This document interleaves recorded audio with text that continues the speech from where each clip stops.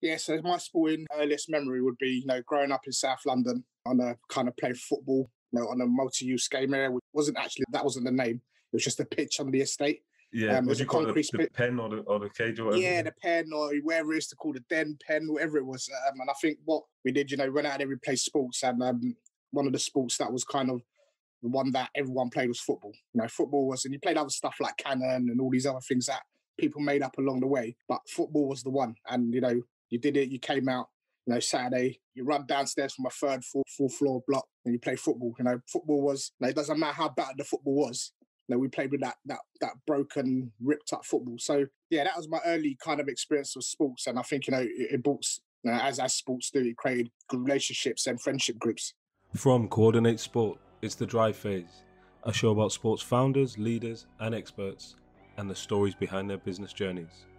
Our guest this episode is Oliur Rahman, co-CEO of Active Communities Network. Ollie is a pioneer in the world of youth and community development. During our conversation, he opens up about his background and how that has shaped his outlook and approach. We hear the story behind the creation of ACN and their practice to increase impact through partnership and networking. A great episode with insightful takeaways for anyone working in grassroots development. Enjoy the show. Okay, excited to welcome Oliur Rahman with us today. He is the co-founder of Active Communities Network and joint CEO, one of our previous guests, Jim Donnelly. The charity works across all boroughs in London, and we're going to hear about the founding and the launch. So really excited to welcome you onto the show today, Ollie. Thank you, James. Yeah, no, I appreciate this. Yeah. Always do, just kind of the background, gets to know you a little bit better. And I think your story out of most is really interesting. So, I mean, if we go back, I normally try and pitch it around sport. So what would be if you had to think back, what would be your earliest sporting memory that you've got? Yeah, so my sporting earliest memory would be, growing up in South London on a kind of playing football, on a multi-use game area. Which wasn't actually, that wasn't the name. It was just a pitch on the estate. Yeah, it was a concrete the pen or the cage or whatever? Yeah, the pen or whatever it is to call the den, pen, whatever it was. And I think what we did, went out there, we played sports. And one of the sports that was kind of the one that everyone played was football. Football was, and you played other stuff like cannon and all these other things that people made up along the way. But football was the one. And, you did it, you came out, Saturday, you run downstairs from a third, fourth floor block and you play football. Football was, it doesn't matter how bad the football was. We played with that broken, ripped up football. So yeah, that was my early kind of experience with sports. And I think, it brought, as sports do, it created good relationships and friendship groups. And it was really that kind of informal environment, right? So that's the first thing, just in the estate with your friends. What about school and school sport? How was that for you? School in general and sport in school?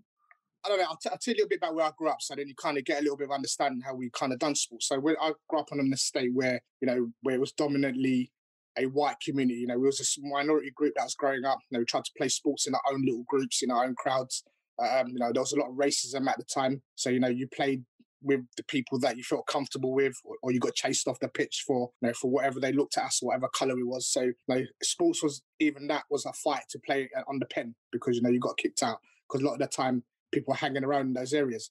So just to frame that up, this is South East London. What years are we talking about? So this is in the 80s. So when I was born in the 70s, and this is in the 80s when, Rockingham Estates, Elephant and Castle, this is when my younger years, was playing kind of that, as whoever knows Rockingham Estate in SC1, it was kind of very much so, loads of old school kind of estate blocks. They weren't the high rises, they were like the full floors, them brown brick blocks. Yeah, you had like an insular kind of way where all the pitches were in the middle. So, everything was insular. And yeah, so that was kind of where we kind of played football most of the time. And football was amazing then because, there was no social media, there was no internet, there was no, that was your gathering point. That was the point that, you met your friends, relationships grew really strong then. And, you had to man up to being not picked last, when you stand up and you get picked. So that was really where sports kind of felt to me around teamwork, relationship building, understanding relationships as a young man growing up, in that environment. And, you pick up that, oh God, I'm not that great at football, but I'm going to still give it a go. You lose confidence, but you sometimes build confidence because people push you to play. So yeah, that was the early days of kind of really playing sports. And I guess the demographic there, sorry to cut you in there, the demographic on the estate, you said there was a lot of conflict, racism, etc. Is that the different communities and stuff come together, or is that just like a predominantly white estate and you were in there? Yeah, so Elephant and Castle was a very different kind of estate. Growing in Rockingham, there's mainly dominantly Bangladeshis, Afro-Caribbeans and Africans that were growing up on that estate. And, one of the things you faced was, the racism of, calling all the names, coming on the estate, chasing you off. You had the packy bashing, you had, all the stuff that was going on. And, they used to cut their people, again, I won't name no names, but, people used to come in, from especially the white community, they used to say, they used to just chase you off. Sometimes just think, what was happening here? As a young lad, you don't really know, but you kind of work out that they don't like you. So, you run off. So, yeah, so that kind of whole thing around sports, because, for me was that sometimes you felt not wanted, that you shouldn't be playing sports. So that's why, you follow football teams that are not close to you. You follow them far and beyond. Liverpool was doing great. Everyone was following Liverpool in the 80s. And then, there was, when you first saw the first black player, you felt, wow, you felt part of it. So I think that all that kind of mixed feelings and kind of mixed thinking kind of really, made us as a community, sport was the main entertainment after watching TV on a Saturday night. If you ever watch snooker, you watch football, it was those kind of wrestling, all those kind of sports that it didn't have a language because it just, people watched it because it had a rule. And, that's what I kind of took the ethos away. So, yeah, that was my early days. And, growing up, I always loved the fact that, sports brought people together. Were you a sporty family? I know you haven't really spoken about no, we was background, a sporty family. We all gave it a go. We didn't really kind of, because, sport was more watched than played in my family. What would you say that, I'm probably going to get onto it later on in terms of the work you do at the moment and that family unit. What was the focus like in your family growing up, in terms of from your parents? Was it an academic focus? Was it a bit about your background? Yeah, so listen, coming from an ethnic minority background, I'm Bangladeshi, so coming from that community, education was important. You had to do education. And myself being the youngest out of the 5 brothers and sisters, I was a bit of a rebel. I got caught up in, as you do in those kind of youth culture, music scene, going out, hanging around the staircase, smoking, doing all the things that my parents didn't want me to do. So when I had that, I was living 2 lives. I had another face on, I had another face going back home. And, you kind of took that on and off as you come in at a house. So my family was really kind of that hardworking, law-abiding community, but faced all the racism issues that, kind of sometimes traumatized my family. So when I was 17, my house got petrol bombed on the estate. They tried, there was all these slogans. Again, it was kind of offensive. It made my parents and my dad and my older siblings feel very worried about living around the area. And we got moved out the area. We got moved to Peckham. So with all of that, I think my family background was, making sure that we all had a good life. Work hard. We're kind of like the 3rd generation, trying to get to uni, try and get that degree. Is it meaningful? Maybe more to my family than it was to me. But as I grew up, I understand it's meaningful now because it's helped me. Went on to do a higher education after that, got my kind of higher diploma in systemic management. So it's helped me think, as a foundation of thinking, which allows me to translate into the work that I do today. Because I think, your environment and your journey, especially we're growing up in the communities, and this is where active communities kind of really fitted, is that you use your life skills and your experiences and you learn from educational talk stuff, which you combined it and you try to create a business model in your head, how you're going to operate running be it Active Communities Network or wherever you work. So I think with that characteristics that I built up with my peers around me, because I'm a bit I can think streetwise, but my family say, what are you thinking streetwise? You should be thinking, it's having that balance of for myself and knowing who I am, growing up in a community, in an environment, in a fast, rapid moving cultural sports environment as well, which helps me think slightly differently out of the box. Yeah, because you say that in terms of like that informal community setting. What were you like in formal settings then? So going through school, college, etc. Were you able to engage with that, or was it something that turned you off, as you're coming through? Yeah, so I was lucky. I went to a school that gave me the opportunity. I went to London Nautical School down in Waterloo. Yeah, it was like a kind of Royal Navy kind of, after the Titanic's kind of sank, this school was built around the Royal Navy. So they were very sport-oriented, rugby, football. Sailing was a really good one. Was that single sex? Was that just boys then? Yeah, single sex. Yeah. It was a boys' school. Yeah, so we had boys' school. Yeah, so we had the opportunity to continue doing that. We've done like kind of cross-country running. So we've done different sports, and that's where I carried a lot of that thinking. You know what? It shaped who I am growing up, and I think it helped me realize and build more team. Building, working together with my friends in school, because a lot of stuff you had to do, seamanship it was called. You had to do a lot of teamwork. So that helped me kind of establish that teamwork is really important. And kind of not just in football, because you play as a team, but, when you're trying to sail a boat, if one of you pull the wrong rope, you're all falling in.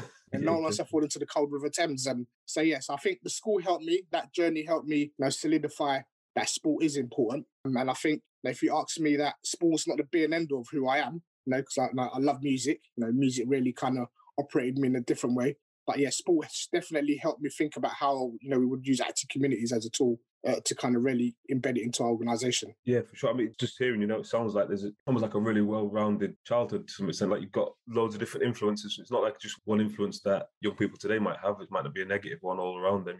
Schools are different. Like sounds like quite a disciplined setup at school. Obviously, parents, you've got your friends in the community, etc., and different interests, music, sport, etc. So did that all kind of come together? I know, obviously, when you finished school, university, etc., you went on to work for, was it Southwark Council straight away from uni, or what did you finish? University degrees, you got a couple of degrees, haven't you? Yeah, I've got my degree in business management, and then I've done systemic management as a higher diploma. So my journey just to kind of add, I suppose, the environment I grew up, a lot of my friends were not the best of characters. And then I don't want to shout their names out or anything, but growing up in South East London, it was hard, it was deep, it was dark. You had some of the issues of inequality, deprivation, all those words that are describing South East London. And that helped me, again, come out my doorstep and look at friends that were struggling. So, you talk about I was rounded. Yes, I was, but I wasn't rounding the way that when I went out, my peers were not rounded. They had all the issues that you see, social issues that young people are facing today, but maybe in a way that some of them have learned later on in life to change. Some can't change because they're so caught up in issues that affects them. That vicious cycle, some of my friends fall into that vicious cycle, having kids and getting into that vicious cycle, as where some of us navigated the way through. A lot of our peers went into drug dealing, went into, getting into all sorts of problems because they're trying to survive. I think what happened was that sport always helped, because it doesn't matter what you was doing. If you were playing football, you came with your trainers, you played, it doesn't matter what you was drug dealing or going to university, or, you was into criminal activity. So that kind of, I saw more than I was involved in it, because one of the things that helped me, I suppose, where I have that relationship with young people in the organisation that we're trying to do today, and slightly different from Jim, is that I wasn't involved deeply as some of these guys were around me and the community around me, but I was born in that community, I faced it, and I saw it every day outside. So early 17, I realised I'd done my first kind of youth work course at Goldsmith University, stage level 1, induction to youth work, and I thought I like this. And at the same time, you're following the music scene, and as you know, it was kind of the drum and bass scene was growing rapidly at the time. So you work for getting out, you work for buying the best clothes. At the same time, you're hustling away through the streets but sports always was there. Football was always there. It was one of the things that any pen you saw someone playing football with, it was goalie to goalie, that was happening. So yeah, and then when I was on my journey doing that, I've done a bit. Then I went to Playworks. I went to the younger ones, and then by that time, as I said, moved on Rockingham Estate, moved to North Peckham Estate at 16, and then again saw the same things in a different. So what was that like? Obviously moving, and obviously it was tough on the Rockingham Estate, moving to a whole new area, Newborough, Peckham. What was that like? Was that a bit of a shock at 16, or did you want to go? How was it when you arrived there?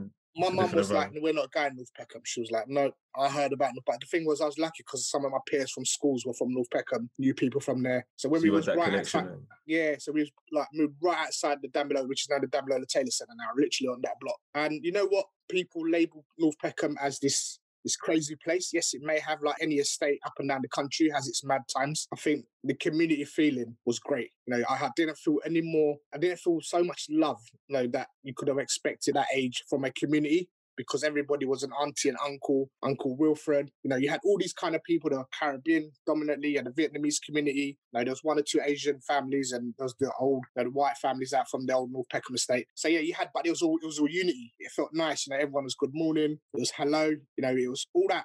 The news portrayed negativity, but it didn't talk about how many people say good morning to their neighbours now. It doesn't happen, right? Well, that's one of my questions. I was going to say now, how things change. I mean, we're going to talk about a lot of things, but in terms of just that one aspect, if you're looking now 20 years, 15, 20 years later, how does that relate back to what it was like then?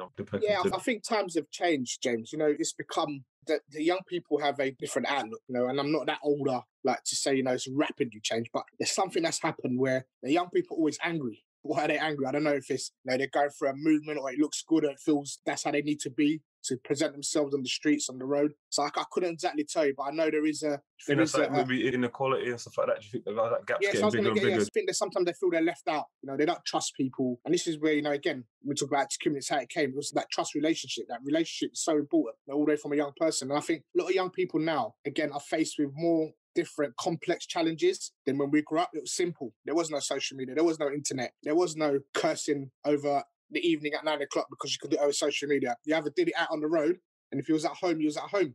right? You didn't really have a phone. You didn't really have you had a bit of a text messaging situation going on, what it is now. So I think it's more complex. You can be quite insular and you can be at home and you can be like a keyboard warrior, right? You can be this kind of person that maybe you're not. The same things like I said to you earlier on, going out home, coming out the house, being somebody and going back home and being somebody else. So young people can do that in their bedroom, right? It's easy to do that. You can create. So I think it's more complex. I think there's something around that there's a supply and demand situation trying to help a lot of young people because the youth population has grown rapidly in some of these boroughs. There's been cutbacks. There's been sports is not, it's there, but, young people don't want to play on the concrete pitches anymore. They want to play on AstroTurf. They get on the 3G.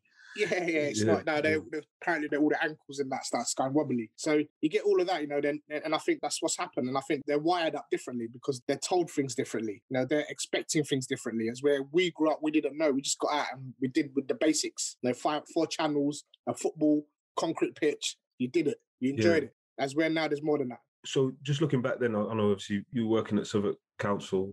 Was that in the youth service? I know you play work. Did you move into youth service before? Just in the lead up to how we got into, how you launched Active Communities. What was it like? Yeah, so we done play work. And I'd really kind of done more that play work to kind of introduce myself because I was a young person to how do I work with young people. And it was kind of, they were kind of 6 to 11-year-olds. And then we done again, it was easier way for me to learn on the route because I think one of the things was, working with my peers at that time, they weren't going to listen to me. 17-year-old talk to 17, it's like, it's not happening. But we had lots of good youth workers around, so they were mentoring us up and down in Southwark Council. And then I was offered a volunteering post and then done some work there again. Went back and done a bit of outreach. And this, from volunteering, led to some paid work. Learned a lot because you can't learn from the paper. You have to learn from those individual and those scenarios that you're put in. So I think that was important. I think, a paper will tell you something, but when you're there, how do you deal with certain situations? So I think I learned a lot of that. It built my character. It built me to understand more about different communities and diversity and family issues. Sometimes you make assumptions, which is always wrong. So yeah, I think it shaped me up to where, I started thinking, this is where I need to be. Even though I was doing a business management degree, because I went to uni late, about 22. And while I was at college, I was doing art and design. So I was doing lots of that art and design, digital design, early digital design. And yeah, so I was kind of confused to how, where do I want to be? But every time I knew I was doing play work or youth work, I was enjoying it. And I got out and I thought I was giving something back. It felt rewarding. So I continued that journey. Because what I was seeing outside my doorstep, it was, again, North Peckham Estate. You step out there, someone's getting mugged, someone's getting stabbed, this antisocial behaviour, police chasing up and that. So I thought, I can help because I can relate to young people. I had a skill so I discovered that. Yeah, do you know that's really interesting? Something I hear a lot is, on the one hand, describe the community as like a welcoming, safe, friendly place. But then on the other side, you could go out the doorstep and all these kind of violent acts happening. It's a strange situation to be in, right? If you're in that environment, but because you're in it, you feel safe because of the community, but then people looking from the outside, that's all they're going to see, right? All the negativity. Yeah, it's a bit tribalism, isn't it? It's like tribalism, you have your own issues with your different tribes, right? But when you're in the tribe, it's safe. So it felt like that in North Peckham, you went there was a lot of love from the older community, people looked after each other. But there was also darkness falls. If you're not from the area, they know, because them big blocks, they can see you. They used to call it liquor tech, they used to rob you. So all that thing, bus drivers, again, carrying money. The bus drivers don't carry money now, but they used to try and take the money off the bus driver, the postman, try and take people's gyros and that. So you had all those things that was inequality, deprivation, that people trying to survive. And it wasn't because of out of choice, because no one wants to go out and rob someone. No one wants to go out and no child wants to grow up to do this. So children are seeing their parents in deprived situation. Children grow up very quickly. Then we had the Damilola incident. We had the 2 young lads that, got caught up in it. So there's a whole generation. The age was getting younger and younger because it became a point of where there was another way to survive if you wanted those trainers. There was another way to survive if you wanted those. I'm talking about that time then. Now it's different. Now you've got people on iPhones and iPods and all sorts. But it was that. It was the trainers. It was the jacket, the Average jacket. It was all those things that people wanted. And, the chippy shirt, the Moschino T-shirt, the ice. And they'll find their ways. And that's what it was. Because if you talk about it now, it's very different. They don't want that. They're not after your Moschino T-shirt or your Air Max ones. So I think it is. It's confusing to the outside world. And for us living in those communities, it made sense. It made sense. So you're doing the play work. How long were you there for? And this is was this the mid-90s? Is that type of time we're looking at? Yeah, so mid-90s, I know, kind of when I left school, I volunteered all the way through to the mid-90s, to the noughties, done youth work. And then I kind of finished my degree. And then I ended up working in Tower Hamlets in mainly dominantly Bangladeshi community, again, down near Limehouse, Poplar. And that time, I was going for another scene. The grime scene was coming through hard. like down in Devon's Road. We all seen like, you had to do youth work and you had to work in a different way. Sports was there for 2 minutes. But, music was huge then, because kids suddenly found out that they can make music on a PC. They were rapping. And I remember like meeting some of the early grime artists, down Devon's Road. We was doing sessions out of this porta cabin. Like, there wasn't even a porta cabin. It was one of them, where you store like all this stuff in it. It was kind of like a container. Oh, container, yeah. We had like a deck session at the back. Grime scene, it was just, they were playing the Eskimo beat, and it was a very different youth work. And then you had, again, understanding, very huge Bangladeshi community, huge white community, and a very big, Caribbean community. Everyone's trying to battle it out, find their own. It was very complex. Devon Road was very different from Stepney Green to Poplar. So I understood another kind of dynamic. But what I realised, I was told you can't go into Ocean Estate because it's dominantly white.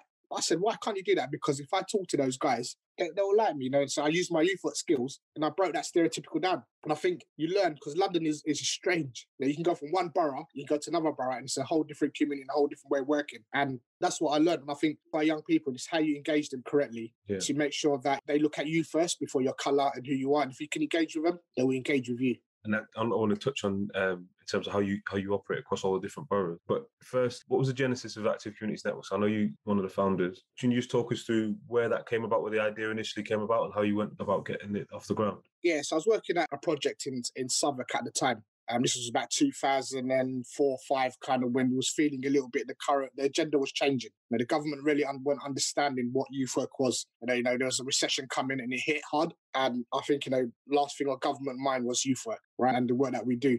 But what I also learned is that, it was, there was this kind of new language coming from, the government around labelling young people. And, for me, if you label a young person, you're not building no relationship with them. They start feeling the opposite of what you're trying to do. So I think, when all that was happening, there's a group of us and there's quite a lot of in the community that are feeling, the same feeling, but no one knew what to do. So, we got up, left our jobs, and set this up. And it was set up in the notion of that we believe in that what we do, we can create a methodology of thinking, and what the methodology we got now, and that methodology grew out organically. But we knew what we did have, individual experiences that can help some young people in the community that are really struggling through the recession that is coming. And what we knew is that one football, again, goes back to my experience, a football on a pitch on the Aylesbury estate, on the Rockingham estate, or the Haygate estate, drew young people to it. And it had no language, it had no barriers. It was just a rule to play football. And we did that. And we suddenly felt that, this is where it starts from. That relationship is there by being in the community, physically being there and creating a presence of celebrating all the communities. And we did that really well because there was not just me, there was others, there was volunteers from different communities, because we had a South American community that was growing rapidly as well. There's mainly Colombians. And then I think we wanted to make sure we incorporate everybody. We was on the Aylesbury estate where we did most of our work. There was like 68 languages spoken, right? On top of that, there was gangs that were growing out of these new thinking and ways of doing things. The music was growing even bigger. It's becoming part of the sport element. People suddenly coming and walking up to the session with headphones on. You never saw that before, right? And everything, people start spitting on, or rapping on the edge of the pitch. So it all started coming. But what we felt that we had that relationship. We understood. And those two things go together, like music and sport. Like you said, all footballers want to be musicians, musicians want to be footballers. Kind of goes back and forth. What was the team like initially when you first started? Obviously, you've launched Active Communities Network. What was kind of the leadership team like at that point? I know Jim came in afterwards with the Belfast project. The way we operate, so, we had to make sure that, we have a business model at the same time as starting up. When you start an organisation, you're all hands on. There's myself, there's a few others that came in as a leadership team. There's 2 or 3 of us that found the organisation. And what we had, a mixture of ethnic, makeup. We had male and female.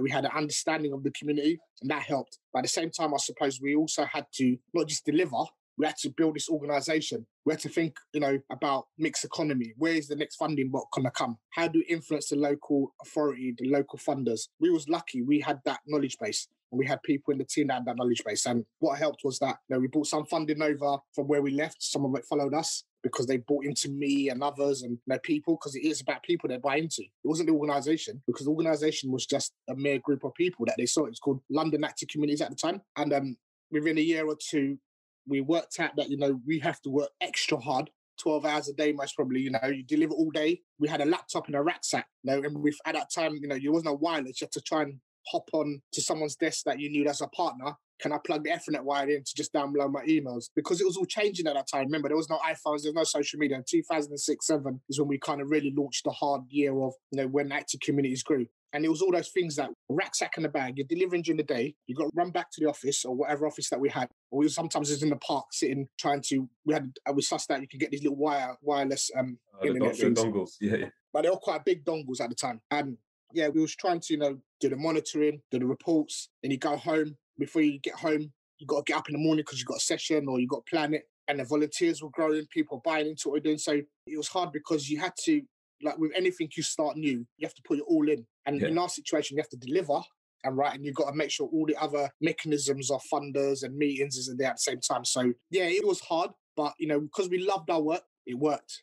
What was it like? So a lot of people, if you're working for the councils, generally a secure job. What was that like, taking that leap from saying, I'm going to quit my job with my other colleagues and start out something new? Was that a big decision to make? And obviously, I don't know if you, like the time if you had families like that, you have to go back and explain that to me. Listen, a lot of us were lucky. We were still at home with our parents. It was the leap of change. We said we're going to give it a go for a couple of years. If it works, it works. If it doesn't, it doesn't. But I think one of the things that we was lucky that as we moved into it, some of the funding was really secure because we thought about it as we were going in. So I was volunteering, getting into the situation, got into this post. Needed a lot of work because you needed to build up to build up some of the salaries, the volunteering costs, all that, the insurance. So you had to work around the clock and you need to influence. But luckily, the funders at that time had the innovation thinking behind. They wanted to try something new because as the recession hit, there was less money coming in. But at the same time, if we get innovation right at that beginning part, it may be sustainable. It's clear that it's a winning model and essentially it wouldn't be standing the test of time if you weren't making that impact and be able to feed back to the funders and deliver on your promises. But at the start, when you obviously got to secure some funding, who was that with then?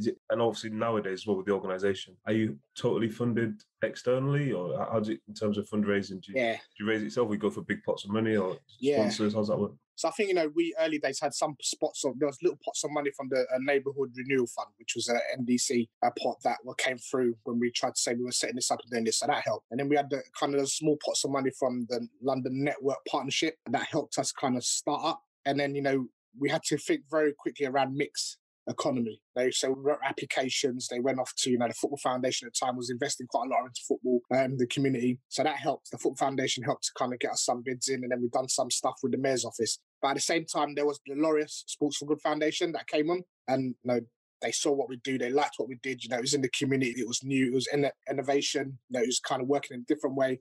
And it was coming away from, before we started our organisation, it was all about inclusion. This was about, celebrating what's in the community. So, we put some, I remember our first project was like United Through Sports. How do you unite all the communities with 6 state languages on the Aylesbury estate? Now, surely you've got to unite them before you can do the work. So we celebrated some of their kind of cultural understandings and trying to make sense of, how do we get this right without excluding anybody? So the funders bought into that, and I think bought into our model. Our methodology wasn't there yet. We didn't have no methodology. We had it in our head, but we felt, we need to get it down on paper. The team grew quite quickly because the investment came.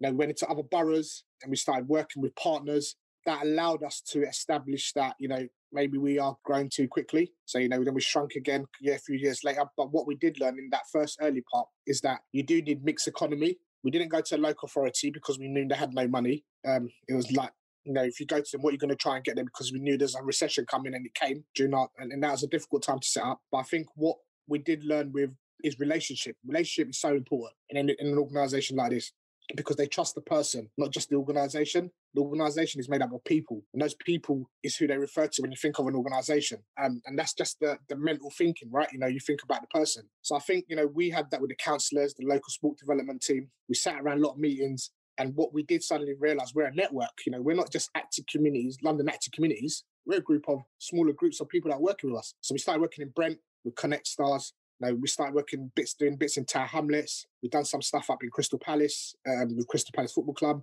We've done bits in Lewisham. And again, when we say wider London, it's a network group of partners that knew us. We worked with them. We've done similarities. So yeah, it was a journey of hit and miss, but we had not just hit and miss, we had a plan.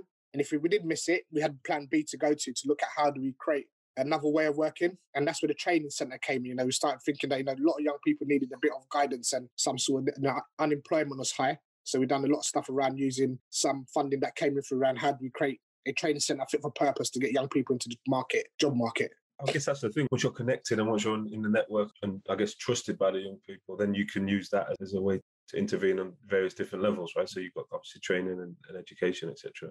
How does the organisation look now? So if we fast forward to today, obviously going through massive challenges in pandemic at the moment, but in terms of the programs you're delivering and the scope of it, just on the, like from your point of view in terms of London, what does it look like at the moment? Yeah, so if you talk about if you talk about London, any of the areas, but I can talk about London. The challenges are, this unexpected pandemic that came along. It's actually this time last year, right? We was sitting in the office hearing this news kind of going around. There's something called a COVID-19. Had no clue. No, this time last year, we're just working it all out. And I remember on the 23rd of March, was told everything's going to be locked down. These new laws are coming in. So it was challenging. You took it in quickly and you thought, hold on, as an organisation, we've just gone through a transition as well.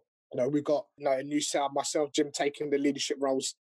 We've got a bit of an understanding of what we do going forward in this pandemic. We've got a new finance team. We had a whole new restructure of the board as well. But one thing we did, we took a deep breath. We said, you know what, we're going to take 4 weeks and think it through. So we shut everything down as the government guideline came out. We moved some stuff onto online, which was, again, because of our team was quite innovative. They said, you know what, if it's online, you can be in Manchester and you can do an online course, a boxing course. And so we started doing all those kind of stuff. So we experimented that early 3 months because we didn't know what was right or wrong because no one's ever done it in this way. You're suddenly told that you can't do an activity. So we learned a lot. But on that journey, we also learned new things about social issues, about young people and family. And we knew that the internet, it's okay when we're in the office because we've got a good connection. We suddenly saw that everyone can't jump on because they live in a flat on the 10th floor and they got a little front room and they got an internet connection and it's not working and they're all trying to do these exercises. We knew that they can't go to the park. So we started working out, wow, this is quite deep-rooted, the challenges of digital issues, which now is digital poverty, what we recognise it as. And I think that was much so of a learning curve in the pandemic. So you had obviously people going through not just mental health. Mental health was one part of it. No one was really looking at our communities like, you gave out food vouchers, but they'll say, look, we have this issue around, we can't connect the kids up to do certain things because they're either tethering off a phone. And that was the issue. So we learned that quite quickly. Yeah. I mean, looking at the future now coming out of this, hopefully, got some good news recently in terms of coming out of the pandemic and moving forward. What do you feel like the biggest challenges are going to be for the young people in communities? I think there's trauma. I think there's lots of trauma with young people. A lot of young people this year's been a huge journey. You just think what's happened in 1 year. They suddenly become very politically aware with the BLM movement. We work in high areas of deprivation and community groups that come from minority groups. In London, we work with a huge Afro-Caribbean community and African community. So they've had all of that, that suddenly took over. You had the myths of 5G, you had the issue around climate change. Suddenly young people are educated about a whole load of stuff that, Just on that one, I know, because you mentioned it feels like young people are angry at the moment. And then it's just, to me, I probably struggle with this personally, is just the amount of information that you're getting every day, just thrown at you. When I was a kid, you don't think of any of this stuff politically, but in primary school especially, you might know roughly what's going on maybe, but the level of information and detail of information, it's constantly coming at you. Maybe that's why they're getting a bit angry. Absolutely, yeah. So, young people are always rebellious to society, right? They're rebellious at home with their parents and rebellious society, and that's just young people, right? And I think what's happened in these communities especially is that the rebellious is really high at the moment. It's I don't believe what you're saying. You make no sense to me. You're shaking hands first and then you say you can't shake hands. All those scenarios that have happened, right? So you got all those kind of young people that now suddenly, this time last year, would they wash their hands for 20 seconds? Would they wear a mask? Would they, this is in the space of 12 months this all has happened. So for us to deliver some of our stuff, we've got to think very differently. During the summer, we've done some outreach work and we met more parents in some of these communities down in North Peckham Estate, Brandon, all these estates they work in Southwark or Lambeth. They're crying out for support. They're crying out for that need of get my kids out to play, being at home for 6 months, they've been in front of the screen. So coming out of it, we have a plan, re-engaging, returning to play, working with Sport England and various other funders to work out how do we do it. We want to make sure that there's a supply and demand situation. We don't have too many kids and we'll have too many kids and we don't have enough staff. Or, it's all those kind of things we've got to take into account because I'm sure there's going to be a rush of kids playing football. They want to be there. So I think with all of that in mind, I think what we're trying to do is work with partners.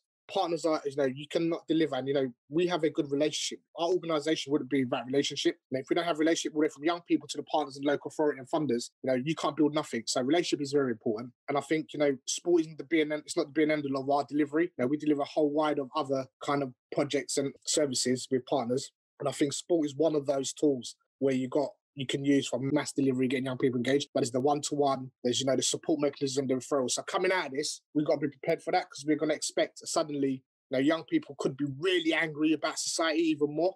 You lot all liars. You're part of this, you're part of that. So it becomes, it's a norm. I ask myself some of those questions. Read media and I feel, oh God, 1 minute says that, next minute says that. And I can't even answer some of the questions that the young people are asking me because the government says something else. So the inequality stuff is there. Definitely we're seeing that. The disparities there. We're experiencing it. I don't know the answers. I think we're still going to learn about that. And I think, our work is crucial. What area we work in these areas, Manchester, Portsmouth, Hampshire, Belfast. If you look at all those areas, they were the highest areas of where COVID-19 happened, right? Some of these estates, some of these areas. We've been working there for years. So it shows you we're in the right places where there is a need. If you look at some of the issues that funders are facing, I think they're trying to move into the space of understanding more and be not just reactive, be more proactive now, which is really good. I think that helps us as organisations. And violent crime hasn't stopped. It's gone through the roof. During the pandemic, it hasn't stopped. So there is a problem with that, with young people and gangs. So on top of all that, COVID-19 has been a huge complicity in itself. A lot to deal with. And I think in terms of the funding, I know there's some funding announced recently that, I know we talk about digital poverty, but holiday hunger poverty, food poverty, etc. So there's the large amount of funding going into holiday activities and food programme, the campaigning for Marcus Ratchford, etc. In terms of that, looking at the scale of it, it seems like organisations like yourself and your partners, you're going to have to almost like scale up overnight to be able to support it. I mean, I'm assuming you're involved. What would you kind of advice you'd give to organisations, whether they wanted to get involved to help out and provide staffing, or whether it be the resources that are required to kind of meet the demands of that funding? Because it's huge, right? Yeah, so I think there's two ways. We've decided that we weren't going to hand out food passes and that because we don't have that expertise. But what we did, we worked with partners that were doing that food bank. So we either guided or directed families and groups, and we worked in partnership, and that worked really well because we don't have the expertise and the resources to do that. So that helped. But I think going back to what I said earlier on around relationships, if you've built those relationships and you've under that and your ethos fits that other project organisation, you get a connection straight away and it works. Because we worked, the voluntary sector in this pandemic done a great job, not just for young people, just generally the third sector done a really good job, and it engaged people at a pace what government maybe couldn't have done without. And civil society suddenly gone through the roof. If people want to get involved with us and help an organisation like us, that we're looking at other stuff like, pro bono issues around how do we grow? How do you help us get the message out? Because we're so busy doing the work, sometimes we don't have the resources to, showcase or tell the story. And we do a good job of it, but I think, we can elevate it more. We can mostly capacity build other organisations. That's what we're good at doing. Smaller groups that sometimes are not recognised because nobody knows who they are. Doing more work mostly with some of them bigger charity groups out there because they're at the doorstep. They're hidden. They got no name. They're just a group of people. So we try to help those guys capacity build. But I think at the other end for us, we're looking at how do we get the structure support to make sure that, we invest more time and effort into the communities. As you know, I'm sure you've seen and heard, organisations need a mechanism to work. Now, if that mechanism doesn't work, it's not going to get the end user the result it needs. So the outcome is not going to be as great. So we're finding that balance. We've gone through a change. We're in a really good position to do that. We never stop taking help. As charities, we have to take the help. So yeah, I think if anyone's listening out there and they want to support us and help us in, that advice, we always love advice. We don't know it all. We're learning. And I think if you look at the other side of it, as an organisation, we're always here to help or talk to smaller groups that want a bit of capacity building. So it's a two-way. We ask for help and we will help others as well. Sure. I mean, I'm just curious on this question in terms of what you're doing and the impact you're having.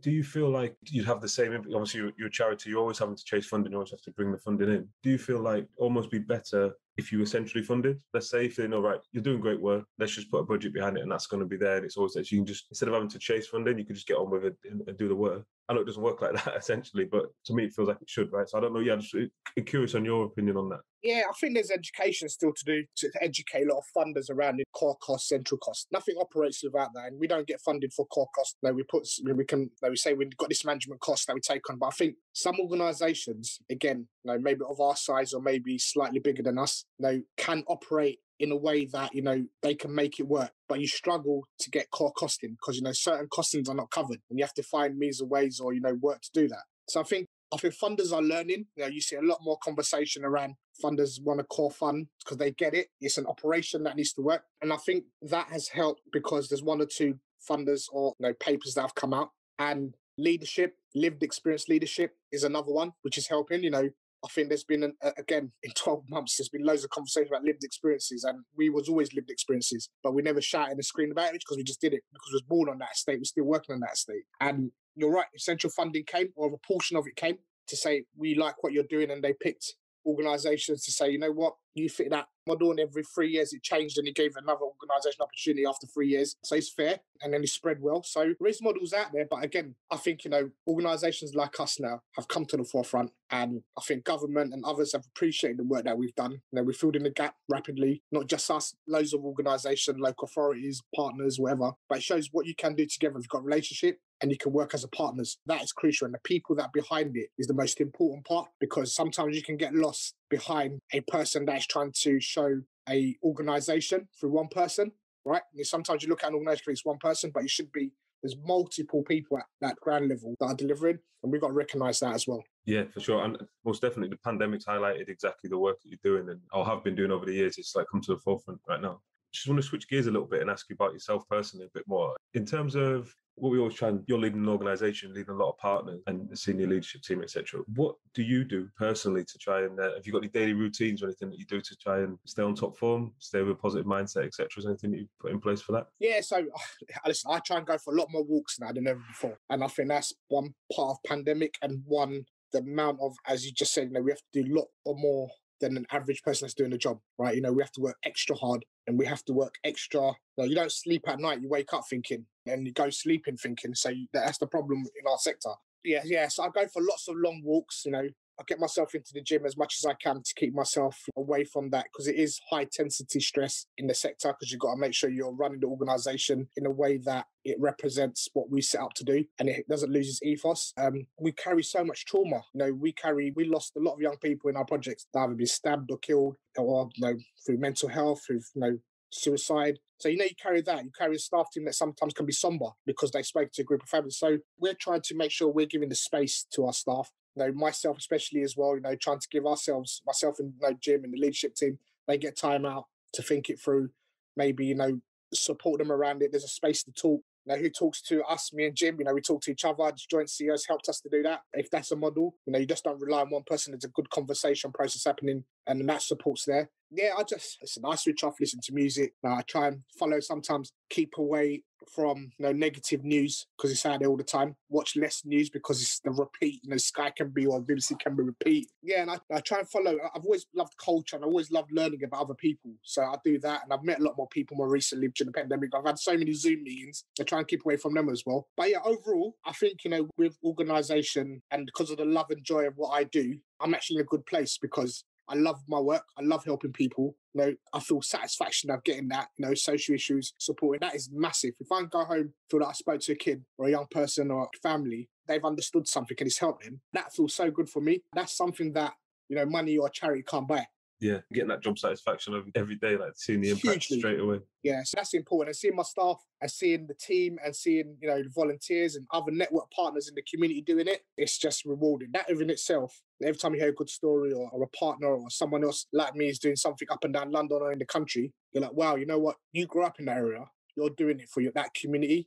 And it's not because you're getting up struggling to go to work. You're getting yourself up to do that work. That's important, because that couldn't be more satisfying for, people of myself, in these situations. And I'm not saying people, you have to be in my situation, lived experience. If you feel you got that energy to help somebody, it's a great feeling. Listen, like many, if you speak to other people in the charity sector, in my situation, there's loads in London, Birmingham, Manchester. We're all trying to advocate for one thing, is give a positive change in those communities that are facing inequality. For you personally, if you went back to when you were early 20s, finish your degree, etc., could you see yourself doing what you're doing now? Back then, did you think you'd be leading an organisation in national, international, making this type of impact? Do you know what? I was always in the background. I was cogs in the background, just making it work. And, I knew I was doing a lot of stuff, and I knew I had the presence, and I knew I could have it. Do you know, it's for me, this one thing I would never do, and I won't stop doing, is that I won't stop going to a session.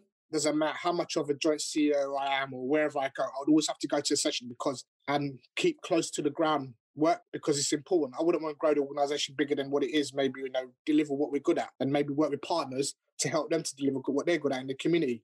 But yeah, I would never take that away from me to go and engage in those communities, because I think that, again, it changes, the agenda changes. We started the organisation from happy slap when there was a big problem, right? Do you remember happy slapping? You had the Nokia teardrop phone and everyone's taking pictures, and to where we are now, when we have an incident of a kid being stabbed, killed, or a mother's grieving, to suicide, to all the issues, county lines, sex exploitation. We use sports and activities to challenge that. How great is that? If you can build a relationship with a young person with a game of football indirectly or in an activity, you've done really well in your organisation. The outcomes, sometimes you can't measure them because they're soft outcomes, right? Which is more of a conversation. And outputs, sometimes is not the result you want, because outputs is easy to do. You make sure the outcome is right. So I think, we as an organisation, look at not just outcomes. We try to make sure we have other organisations also looking at outcomes similar to us. I guess that's difficult, right? Communicating that with the funders or the partners in terms of reporting outcomes, evidencing the wider impact you have, because like you said, you can do the outputs of the actual programme or the session there and then, but that wider impact is, I guess that's hard to measure. This is a typical example. If you talk to a young person on the streets, on the road, or an activity, you can plant a seed in that young person's head, right?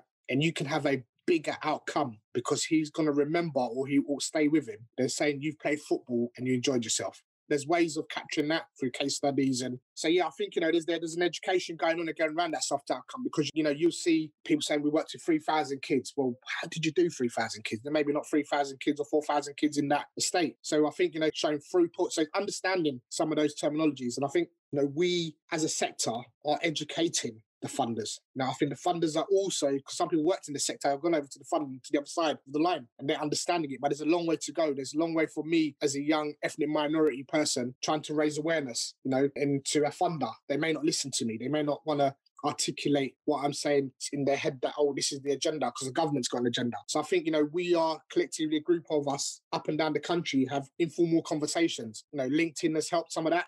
We've got forums on LinkedIn. There's a huge number of us now in the last 6 months that are talking, that are building momentum, talking to bigger funders, talking to the mayor's office, talking to the strategic researchers. And I think that's helping, because there's a collective group of us. It's not just me saying it. There's other people in Birmingham that are saying the same thing. So you're stronger together, right? So this is what we're doing. And you need the boots on the ground, like you're saying, to make that impact, but then you need to be part of that network to get the funding and a major change coming down the line. And I think that impact is, again, grassroots is doing it. I think they're doing great jobs. I think some of these community groups are doing amazing jobs. Some of the smaller ones that don't have a brand name, that don't have a patron or don't have a celebrity, they're doing great work, but sometimes they're forgotten. And sometimes you've got to ask yourself, the question is, there is representation. Is it the right representation of the community? We've seen it in the football industry. It's not always the right representation. We're seeing it in the community industry. It is an industry. We've got to be careful. This has got to be a social issue, not an industry. This has got to be value for money, social value for money delivery. So I think, some of the languages and representation of some of these community groups, most probably so much outcomes that we can't even capture that data yet. And this is why Active Communities, the network, is part of that journey. It's the people beyond Active Communities network that make all this work. And that's what we need to get to. It's not about, we're not a picture. We don't want to be the picture organisation. We don't want to be, and maybe that's our downfall. We don't tell the story properly. But we are surely getting through to local authorities, partnership work and support mechanisms that we're trying to provide for some of those smaller groups. So I think there is a lot of outcomes that sometimes need a bit of research into how you capture them. And I'm not sure how you capture all of it. I know in my head, I've spoken to that kid, I shook my hand, and 10 years later said to me, Ollie, thank you for saying that to me, or thank you, whoever. I've got here now, because what you said then, I've navigated through. So that, I don't know how you capture that. One last question from me, and we normally ask it to you, but in this instance, I want to say, if you had one piece of advice to give to a young person at the moment, and obviously parents will pass on to their young people, but what would it be if you had just 30 seconds with a young person now, maybe in those environments? What would you say?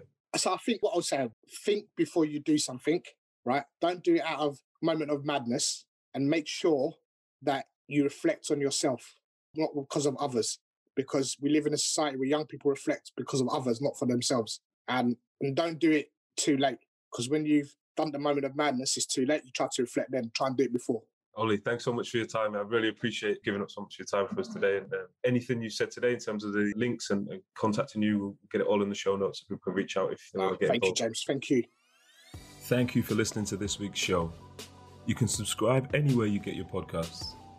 If you'd like to get in touch with us, you can write to us at dryphase.podcast@coordinate.cloud, tweet us at coordinatesport, or follow us on Instagram at coordinate_sports, or on my account at @James_Ventures.